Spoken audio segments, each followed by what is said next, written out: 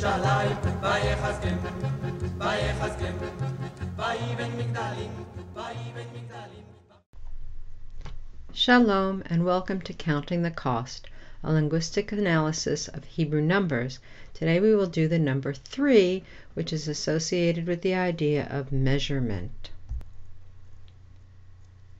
The word for 3 in Hebrew is shalosh, is Strong's number 7969, and it means a literal 3. Genesis 5:22, and Enoch walked with God after he begat Methuselah 300 years and begat sons and daughters.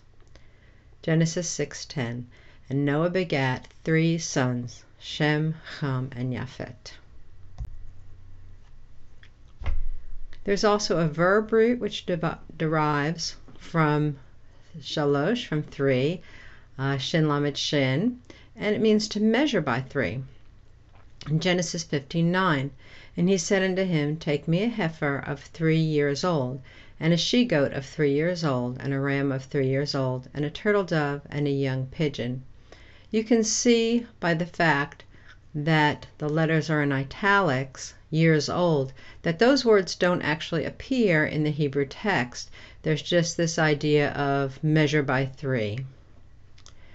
Deuteronomy 19:3, Thou shalt prepare thee a way, and divide the coast of thy land, which the Lord thy God giveth to thee to inherit, into 3 parts, that every slayer may flee thither. Talking about the cities of refuge, there is only one word in the Hebrew which means to divide into 3 parts, and that is from the root shalosh, 3. So it has this idea also of dividing, the idea of measuring. 1 Kings 18:34, and he said, Do it the second time. And they did it the second time. And he said, Do it the third time. And they did it the third time. Again, measuring by 3s. Another verse we know well, Ecclesiastes 4:12, and if one prevail against him, 2 shall withstand him, and a 3-fold cord is not quickly broken. The idea of 3 things being woven together. Another word which comes from this root of 3 is shilshom, and this means literally the day before yesterday, the idea of 3 days ago. We're also going to see it in combination where it means anything in times past. But if you think about 3 days ago being the day before yesterday, that means you have to count today, yesterday, and the day before yesterday. So that gives a lot of meaning to things that happen on the 3rd day or in the 3rd day. You can tease that out for yourself.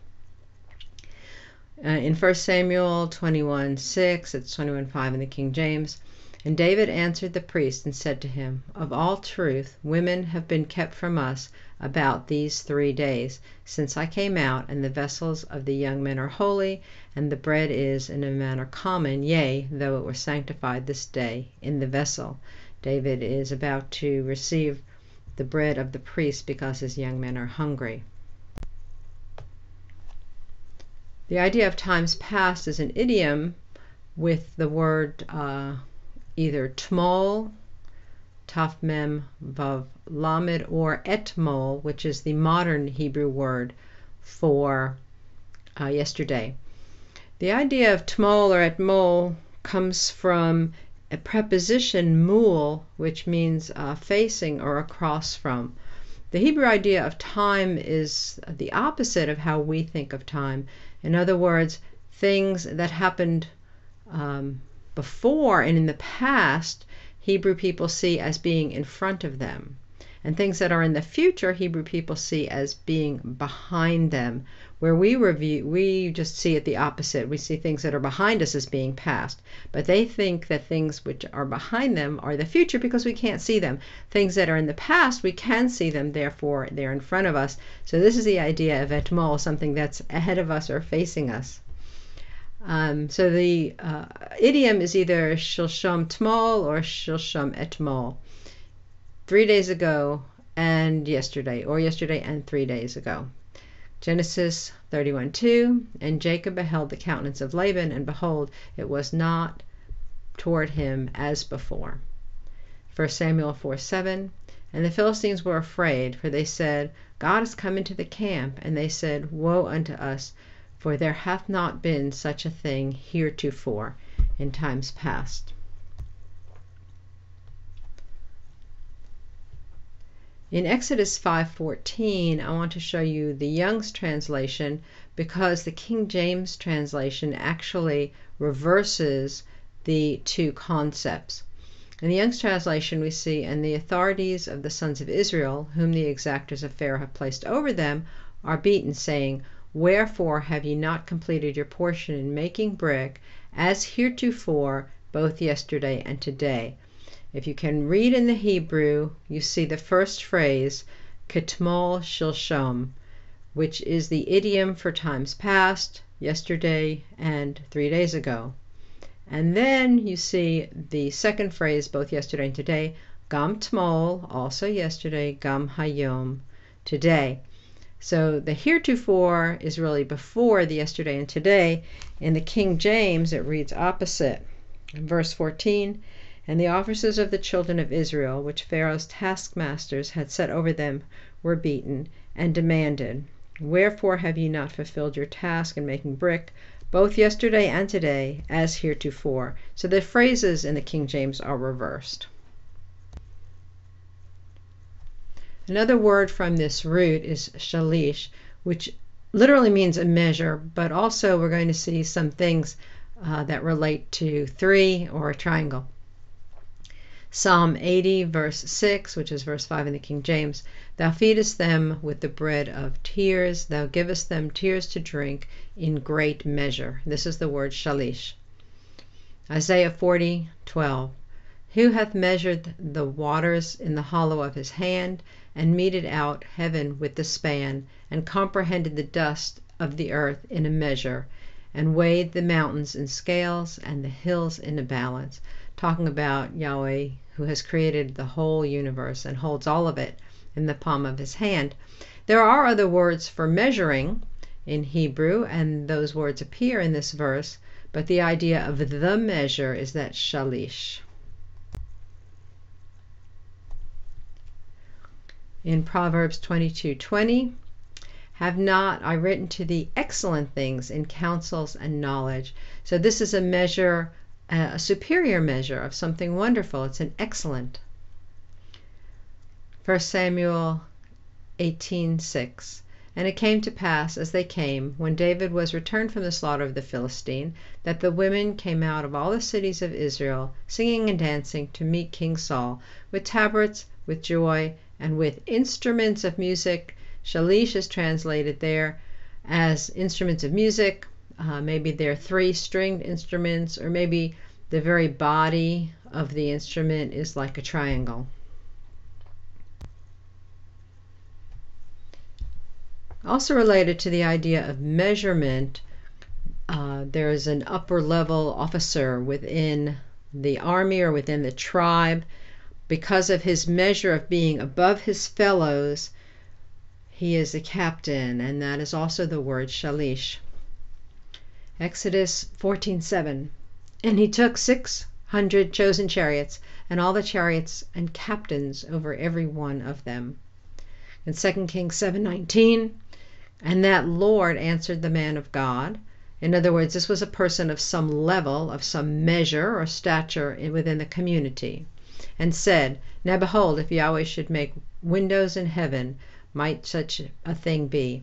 And he said, Behold, thou shalt see it with thine eyes, but shall not eat thereof. Of the man who was standing at the gate, who doubted the prophecy of the prophet of God. One thing that is special and unique about this root is that it shows us the picture of the 7-branch candelabra.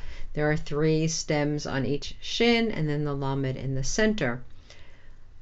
The Shabbat is the crown, the jewel in the calendar of our week. So Hebrew people think of 3 days leading up to Shabbat, and 3 days leading away, and again the cycle starts again. It's a measure of our time in this world, our time with Yahweh on a special set apart day. What significance can the believer take away from this idea of 3 and this idea of measuring? Matthew 7:2, for with what judgment ye judge, ye shall be judged, and with what measure ye mete, it shall be measured to you again. An idea, one of the foundational principles in this world as we live, is measure for measure. In Luke, it talks about the good measure pressed down together, shaken together, and running over. We need to be generous in this world, and Yahweh will be generous to us. 2 Corinthians 10:13, but we will not boast of things without our measure, but according to the measure of the rule which God has distributed to us, a measure to reach even unto you. Yahweh has measured certain gifts out to each person, and that by that we need to measure ourselves. Ephesians 4:7, but unto every one of us is given grace according to the measure of the gift of Messiah. And in verse 13, till we all come into the unity of the faith and of the knowledge of the Son of God, unto a perfect man, unto the measure of the stature of the fullness of Messiah. We need to measure ourselves against him, against Yeshua. He is the measure of absolutely all things in this world. Hebrews 10:2, for it became him for whom are all things, and by whom are all things, in bringing many sons unto glory, to make the captain of their salvation perfect through sufferings. He is the man of the utmost measure. He is the man of the highest measure, our Messiah. He is the captain. Revelation 19:16, and he hath on his vesture and on his thigh a name written, King of kings and Lord of lords, Melech HaMelachim, Adon HaAdonim. He is the highest measure, and it is next to him and by him that we measure ourselves. I'm sure there are many other ideas that you can think about as you meditate on this ideas of measurement and of excellent things. In the meantime, Tasimata Inayim al Hashemayim, keep your eyes on the sky, your redemption draweth nigh. Shalom.